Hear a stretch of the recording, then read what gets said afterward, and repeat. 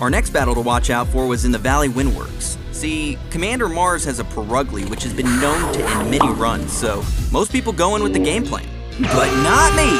I ran in guns a-blazing, which was actually working. Yeah, so I was able to take out all of her Pokemon and only had the Purugly left to deal with. Fake out?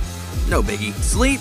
Oh, you gotta be kidding me. So I'm forced to switch from Lucario, but then I think up a strat of just switching between Kaido and Good Girl until he has -6 attack. And with his attack so low, I can easily switch into Fartster and take out the Purugly with no worries of losing any Pokemon. Whoops! And so after taking out the commander, I realized